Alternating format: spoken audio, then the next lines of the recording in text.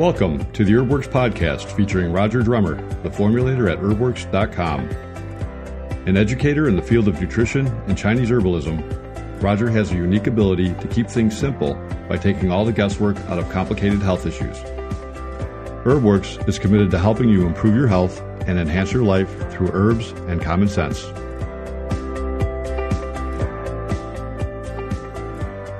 Hello again, everyone. Welcome to the HerbWorks podcast. I'm Laura Shakti. And Roger Drummer. Hello. So what are we talking about today?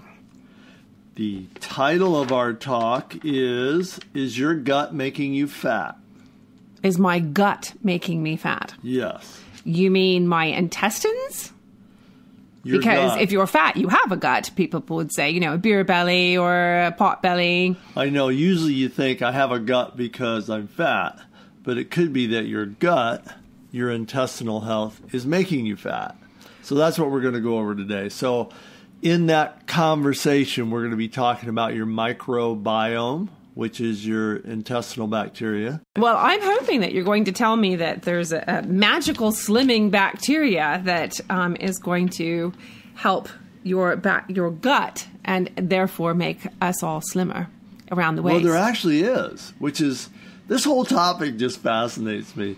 It's, we're not going to go real in depth because, it's a lot of medical terminology, but I'm going to give you the nuts and bolts about how it works. And you'll have enough understanding from this to really change everything about your internal health. All right. Well, let's start with the microbiome. This is making me think about, an indoor terrarium, glassed-in place with plants that people can go in and get a tour with lizards and snakes and all kinds of things. Well, no, it's not like that. But wouldn't that be a microbiome? It's your internal environment, basically the bacteria lining your intestines. It's made up of bacteria, yeast, viruses, all the things that are in your gut.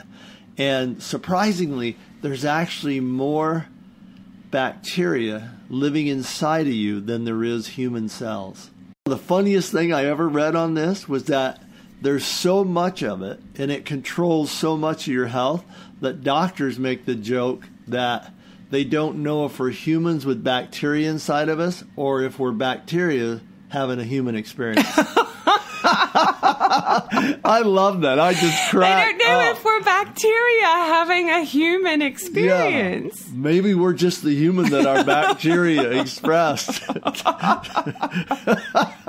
There's so much of it. But really, what fascinates me, because, I'm just into health and all these aspects of it. I have been in this arena since 1980, even before 1980. But the reality is that they're always talking about getting back to the root cause, and this may be one of the biggest root causes of everything that goes on, because it's simply the bacteria that generates everything that goes on in your body and even your brain.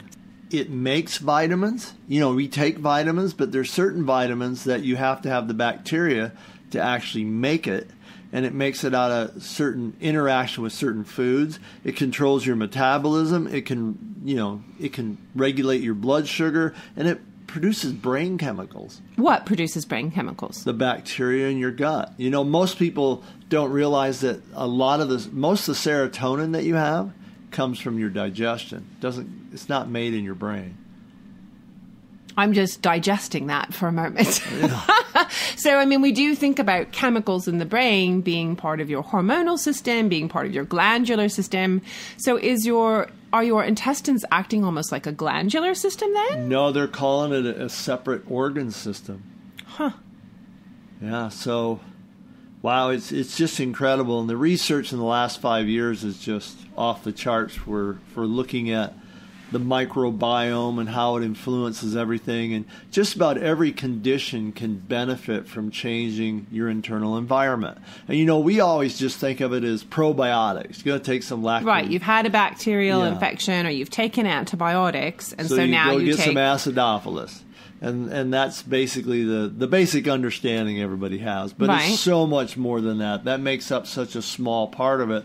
There's all this bacteria that has, its own every bit of it has its own impact on your health, and having too much of one messes you up, or too much of the other, and it's a constant battle in between it. Everybody's familiar with Candida. That's been in the health field. Everybody's talked about Candida for the last 30 years. We know that sugar feeds it. Well, maybe not. Tell our listeners what Candida is. It's a yeast infection. Right? It's an overgrowth of a certain bacteria, which goes back to gut health. Okay. And usually that happens when you're missing some other bacteria.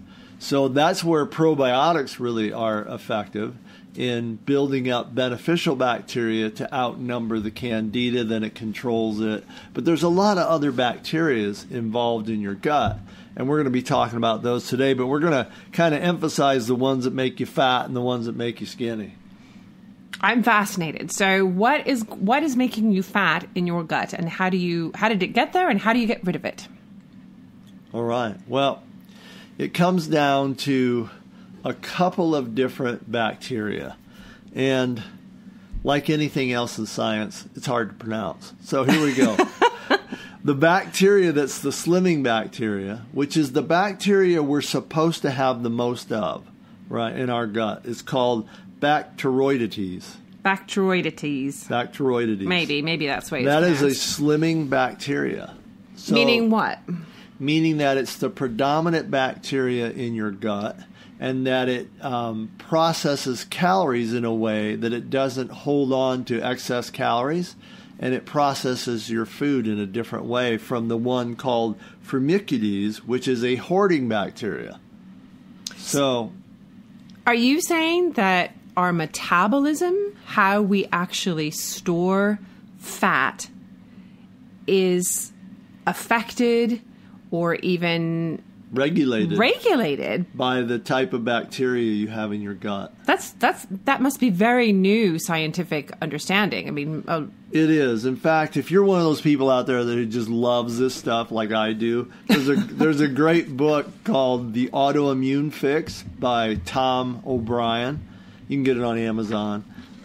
That is a great book, and he teaches basically the microbiome to functional medicine doctors. So he's lectured all over the world. It's an incredible book that anybody can understand and get into, and that'll teach you about it. But basically, this slimming bacteria tends to be weak in most people. In fact, the one that we don't like, the hoarding one, the one that makes you fat, the one that thinks you're starving and every calorie that you bring in your body it has to hold on to and store it for later use, right? They're Firmicutes. That bacteria is the predominant one in most people because of the type of food we eat. So what's really fascinating about this is that they'll tell you, oh, eat your vegetables because they're good for you.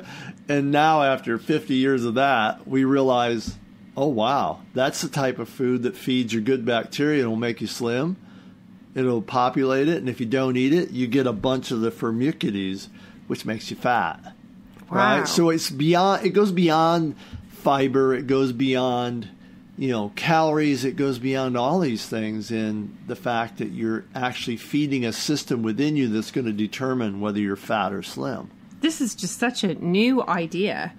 So this hoarding bacteria in your intestines, what affects an overgrowth or having a large population of that kind of bacteria, which then affects gaining more weight or holding on to fat? More weight? What it comes down to is very similar to what we were learning back in the 90s about probiotics and, antibiotics. We know antibiotics changes your internal environment as far as bacteria. Gets rid of the good bugs and all that. Well, it has an impact on getting rid of the good slimming bacteria, right? It affects everything. It affects everything. But so does drinking chlorinated water. So does chemically treated water. So do a lot of chemicals in the food supply, environmental toxins, even over-the-counter painkillers disrupt your good bacteria, and they feed into the Firmicutes, which is the one that hoards calories. So if you're eating a fast food diet, drinking tap water, taking over-the-counter things, whether they're drugs or whether they're just chemicals in food or whatever it is, these over-the-counter medicines that we tend to quaff down like candy, all these things grow the hoarding bacteria as opposed to the slimming bacteria.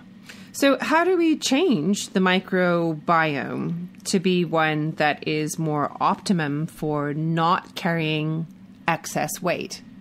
Well, what you want to do is that you want to basically switch to the diet that we've always talked about, right?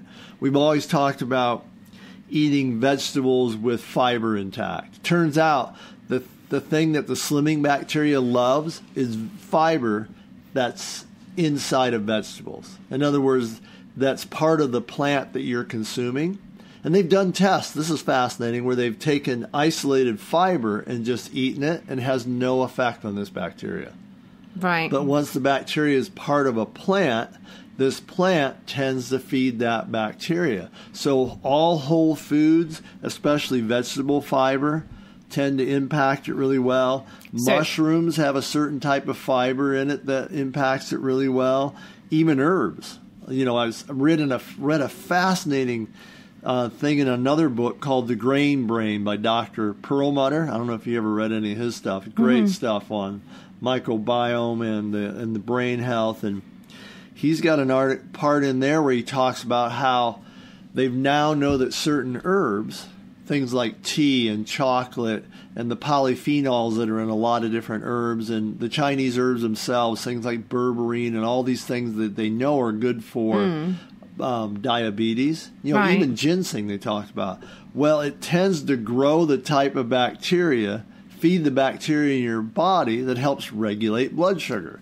So is it the herb doing it, or the bacteria once it digests the herb that's regulating the blood sugar? Right, there's a relationship, a symbiotic relationship. Your good somehow. bacteria loves herbs. So what are some of the herbs that would do this that you have in some of your products? Well, green tea for one. And that's in what? It's in all of my products, actually, okay. except for it's not in the mushroom complex, but it's in all the rest because it's part of the basic formula. Green tea is part of the basic herb formula of Tianqi and Inner Peace. But the mushroom complex, because it's grown on a mycelium, has a special type of fiber that actually feeds beneficial bacteria. So it's considered to be a prebiotic. So it helps your body make probiotics and beneficial bacteria. So all those things really help. And anything that has polyphenols in it, like, you know, even the raspberry that's in my drink feeds it because it has polyphenols. Now, doesn't dark chocolate have a lot of polyphenols? Dark chocolate. Well, why can't you make me a dark chocolate drink? Well, there's dark chocolate in Tianqi. You just can't taste it because it's covering up the herb. But the reality is that all these things that have polyphenols, which we know are really good for us, might be working because they're feeding certain bacteria. It turns out your good bacteria, your slimming ones, love polyphenols. And so this fascinates me because I had a friend a year or two ago tell me that this lady that he had given all this product he had that had a bunch of polyphenols in it, she lost like 50 pounds. He couldn't figure out why. I didn't really know what to tell him because it wasn't a diet product. But maybe it just changed the internal environment that she had, and that's what she needed to trigger weight loss. Fascinating. Yeah. And how does this relate to diets that include fermented foods? Well, fermented foods, obviously, because they're considered a probiotic and they have vegetable fiber, which is considered a prebiotic. So they're some of the best foods you could ever eat. Surprisingly, you know, people run out and buy probiotics all the time, and you get these bottles that last a month, cost you $50. You can get more probiotics out of a tablespoon of fermented cabbage than a whole bottle of probiotics. Hence, listeners, the reason that our refrigerator is filled with sauerkraut. Yes, I do have large containers of fermented cabbage in my refrigerator. And I do try to eat it every day. I probably sometimes go 6-7 months having it every single day. And then I get a little, maybe I take a week off. But maybe you take a week off from your sauerkraut. But I like it. And, you know, I have this what trick, because I know a lot of people out there hate sauerkraut.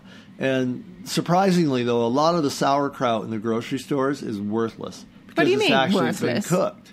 It's what? It's been cooked. A lot of the sauerkraut you see on the shelf in a grocery store has been cooked and then canned or bottled. There's nothing in it. Once you cook it, you kill all the bacteria. What's the point of eating it? So it needs to be actually pickled, raw. It has to be live.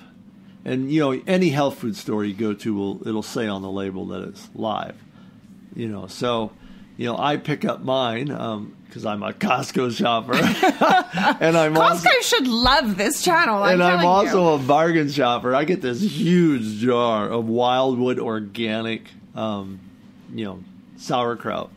It's just awesome. So that's my go-to thing. But see, I'm a little eerie of the sour taste sometimes. So I actually mash up a half an avocado with my serving and mash it all together, and I love it. And you taught me to put, what was that? Cardamom and caraway. Yeah. Coriander. Coriander is really good on it as well. Yeah. So that's really good. Some other fermented foods that would help the gut bacteria would be kimchi. My father was mad about Korean kimchi. Kimchi is good. Any fermented food Pickles? will do that. Pickles, if they're fermented, if they're haven't been cooked. And so all these foods, and it's good to vary it a little bit because each one will have a slightly different bacteria. But those things feed your gut. And then when you add other vegetables with it, in fact, I think I was reading in Tom's book, Tom O'Brien's book, Autoimmune Fix, if you empty a capsule of probiotics into your sauerkraut that you're eating, it's like a bomb. Are we hoping? Okay, hold on here, Mr. Drummer. It's a bomb in what way? Not a bomb on the way out, I hope. No. I mean, it's like the it really primes the probiotics in that capsule to work, and instead of by itself, because sometimes probiotics just don't make it to where you want it to go. This is the other thing about feeding the good and the bad bacteria, because I mentioned if you're eating fast food, drinking chlorinated water, over-the-counter drugs, all that stuff, right? It kills or feeds the bad bacteria, but one of the problems with all those things is that because there's no fiber in it, it all gets digested in your upper tract. So it never makes it down into your large intestine where you really want to populate things. And so that's another problem. Besides the fact that the food's dead, there's no nutrition in it, it's practically worthless, right? Now it's not even making it down to the part of your body that needs to feed the good bacteria. Right. Before it's digested and taken care of. So let's simplify this for a moment. We've looked at the fact that there's some things hiding out in your microbiome that are reacting in your body or regulating how you store fat. We, as a society, don't need to store a whole lot of fat in this day and age because generally we have food sources available to us. Also, storing fat more than what you need. We don't have periods of starvation generally, as people might have in the past. So what can we do to really make that slimming bacteria work better besides what we've talked about, which is eating lots and lots of sauerkraut or other pickled things? Well, you don't have to eat a lot. You just have to have a serving per day. A serving per day? All right, that's not too bad. You don't have to eat a lot. There's a trillion bacteria in one of those servings. Wow. It's unbelievable. That's why it's more than a whole bottle of probiotics. But the reality is it's just what you do every day. You have to have a little... Well, it's optimal to have some fermented food every day, make it part of your diet. And then it's good to eat a lot of whole foods, a lot of vegetables that have fiber intact. Mm-hmm. It's good to drink filtered water that doesn't have chemicals in it that kill beneficial bacteria. Yeah. It's good to limit your amount of over-the-counter painkillers because more than likely you have some other imbalance that's causing you to have all that pain anyway, and you got to find out what it is. And so... by limiting all the things that we know are bad for it, basically cleaning up your diet that doesn't have chemicals in it. And I would say one of the big issues with it, in my opinion, is eliminating all genetically modified food from your diet. So you're talking about genetically modified organisms, otherwise known as GMOs. Right. And you have to limit that because the very nature of that food has chemicals in it and the pesticides they use along with it have been shown to disrupt your beneficial bacteria.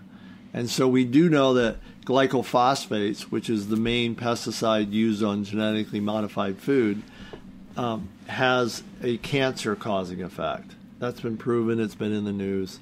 But besides that, it kills beneficial bacteria. So it's causing inflammation throughout your whole body by disrupting the bacteria that have in your system. This is the thing about having too much of the Firmicutes. That type of bacteria tends to lean toward inflammatory states. And so if you have inflammation in your system, it probably the best way to eliminate that is start attacking what you have wrong with your gut, and then how that goes throughout your entire system. Now, one of the issues with GMO, and we could do a whole podcast just on GMOs, but I will say that these kind of foods tend to be in processed foods more often than not. They tend to be in cheaper foods more often than not. Like, you know, when people think, oh, I've got such a bargain because I got this cereal and this thing and that thing, and it's so cheap. But if you were to actually look at it, I mean, certainly it's not organic. It's also, now you're saying with the GMOs, possibly really harming your body. 80% of the food sold in America now has GMOs in it. So you have to buy organic or something that says that's labeled non-GMO. Right. And, you know, the great thing about the organic food movement is that it's now everywhere and the cost has come down. Because it's not really, if you're a bargain shopper like I am, and you look around, you aren't spending more money on organic vegetables. If you are, it's 10%. Who can't afford 10% more money spent on vegetables if you're actually not killing off your digestive system, if you're not consuming something that has cancer-causing chemicals in it? All these benefits far outweigh the 10% more you might be spending on produce. And so it's really, I buy it now because of the lack of chemicals sprayed on it. Mm-hmm. And it's changed so much since the 80s when I started buying organic produce. Well, first of all, we didn't worry about GMOs. They probably were sneaking them in the system by then anyway, but they just it wasn't required to be labeled. No, you know, I've seen charts where they claim that from 30 years back when they started flooding the place with GMOs, all these different diseases that have to do with autoimmune conditions have increased by like 30%. Right. It's unbelievable the amount of stuff that's happened since then. Now, you can't blame it all on that, but if it disrupts your digestive system, that's the root of everything. But with organic foods, I remember when you bought them back in the 80s, you thought, I'm having a chemical-free food. I don't have to worry about pesticides. Nowadays, because the U.S. is so polluted, you're just hoping, hey, I'm only eating 2 pesticides today. I'm not eating the 30 or the 25 somebody else is eating. You know, like a strawberry. You get a strawberry, that's just like a chem fest. A chem fest. Sit down to a bowl of chemicals. Well, GMOs also are an extremely political issue, yeah, because, you know, I grew up in Europe and GMOs are I think they're actually outlawed in most European countries. Well, they're being pressured to sell them, but a lot of the crops are outlawed in Europe. And, right, but here in America, countries, I think Russia banned all GMOs. Huh. So does India. They're trying to get them all out of the country. Yeah, but here it's much more political because a lot of it has to do with growing ratio of the food, how much crop you can produce when you use pesticides that are in relation to those specific genetically modified organisms. Yeah, but all their excuses have been proven to be BS. They say they originally said we won't need as much pesticide. Now they need 3 times as much pesticide as they did before because all the weeds adapted to their pesticides, so they need more of it. It's just, the whole thing is just a mess. And they found out that most of the scientists writing articles talking about how great they are and how everybody else is nuts, we're all on the payroll of the company that made it. So, well, that's quite basically often. That's the problem with most science today, is that it's paid for instead of just research.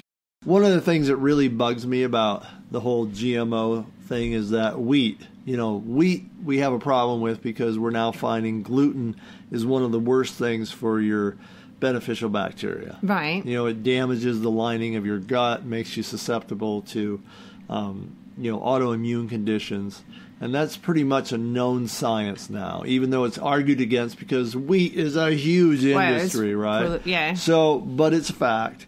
But the problem with it now is that the industries that promote GMOs and pesticides now have come up with this new thing about spraying the wheat crop with glyphosate 3 weeks before harvest so that it dries out drier. Mm-hmm. And makes it easier to harvest. Well, here's the problem with the spraying the wheat with glyphosate. What they're basically doing is convincing farmers that by going through this process and spraying with some pesticides, instead of doing the other process that they used to do, which was let the sun dry it out when it dies, which is free. Which is free, but takes they've time. Now convinced most of them to just spray it with another pesticide. Now that to me tells me that industry does not care at all about anybody that's eating their product. Well, it's just the bottom dollar. And I can't understand how any scientist can think that adding an extra load of pesticides to your food before you get it is going to be good for everybody. So despite all these issues with GMOs, which are political and monetary and health, it sounds like the best way to have gut health is to eat organic food. It is, but also include a lot of vegetables and fruit, because you can't just eat, organic breads and organic sandwiches and organic things like that. It has to have a great amount of your diet just being vegetables and fruit, because the pigments in all those foods tend to feed the good bacteria in your body. So it's almost like we can be our own farmers of our own microbiome by simply what we eat. Basically, you're tilling the soil just by eating right. You're changing the soil and the internal environment of your own body, and you're having a huge influence on your health. Years ago, I don't know how long ago, 10, 15 years ago, the United States government did the Human Genome Project, right? Yeah. And we thought we're going to come up with hundreds of thousands of genes, and it turned out we had 23,000 genes, which was about a third of the amount of genes that we find in a roundworm.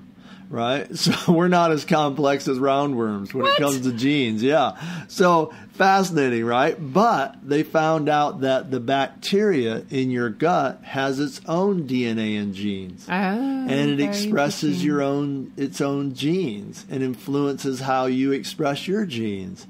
In fact, there's 100 to 150 times as many genes in your gut bacteria than there are in the human body. So you can influence your genetic expression by changing the food that you eat and by feeding your own internal bacteria. So you might just do it because you want to get slimmer, which is a good thing. But in the end, you're going to get much healthier, avoid chronic disease, influence expressing all the good genes that you have, and really have a much healthier, energized life just by paying attention to your gut and feeding yourself what your body actually wants. So when you have happy, healthy bacteria in your gut, you're likely to feel better, happier, healthier? You are. You'll have more energy because you produce the chemicals that make neurotransmitters when you have the right bacteria. You're less likely to develop something like leaky gut, which is a syndrome where you have all these inflammatory chemicals make it into your bloodstream. So you're protecting yourself against chronic disease, and you will be happier because of the fact that you're influencing your brain health. I think it was in the Autoimmune Fix I read that the brain sends one signal to the gut for every 9 signals the gut sends back to your brain. Wow. You know how people say, my intuition, I listen to my gut? Your gut's sending a lot more signals than your head. And so you got to start paying attention to it. Paying attention to your gut instinct. And you don't want to be paying attention to a leaky gut or a gut that has hoarding bacteria that just wants to hold on to food and make you fat. Now, some people have immune issues or gut issues because of for some other reason, such as they've had surgery. More than likely it's because of a combination of their diet and the amount of maybe pharmaceuticals they took. Because every drug, whether it's over-the-counter or pharmaceutical, tends to destroy bacteria in your gut. It changes your intestinal flora. So you have to do something to balance that back out. I read the most fascinating thing. It's one of the most fascinating things I've ever read in one of Perlmutter's books. He's a neurologist, by the way, and he wrote The Grain Brain, which is a really fascinating look into your microbiome. Mm-hmm. But in that book, he talked about a client whose child had developed Tourette's syndrome. Okay. Now, that's a pretty harsh syndrome to have, right? Yeah. But his came after a long period of doing a lot of pharmaceutical drugs and antibiotics included in that for something else he had going on and developed it. So Perlmutter put him on a heavy probiotic regimen, but he had him put it into an enema that he took inside his body and held as long as he could. And within a few weeks, he got rid of his Tourette's. That's mind-blowing. I'm stunned. I was stunned too, but I believe it happened because Perlmutter is an amazing neurologist, and if you ever listen to him, you can tell his intent's very clear. He's a very honest, precise guy who just wants to help people. Reminds me of you. He was shocked too. I bet. But basically what it showed, though, was I personally don't think that if you were born with that syndrome, that doing that would get rid of it. But I think there's a lot of conditions like this kid's that are just brought on by a reaction to other drugs that cause an extreme imbalance. And in that state of imbalance, he manifested what was diagnosed as Tourette's. So if it's caused by something like that, instead of being born with it genetically predisposed, then basically you can reverse that. And that's probably what happened. He changed his internal flora and his body corrected itself. But it's an amazing story. But it shows you the possibilities if you really want to get down to the nitty-gritty and start paying attention to your own self. Yeah. Well, this has been a fascinating subject. Now I have visions of all kinds of interesting things in the gut instead of my jungle biome. But I think it's a very similar concept, right? It is. You're just farming your interior. Well, listeners, this has been another fabulous conversation. Thank you so much for joining us. This is Roger Drummer. And Laura Shofty. And if you want more information, go to herbworks.com.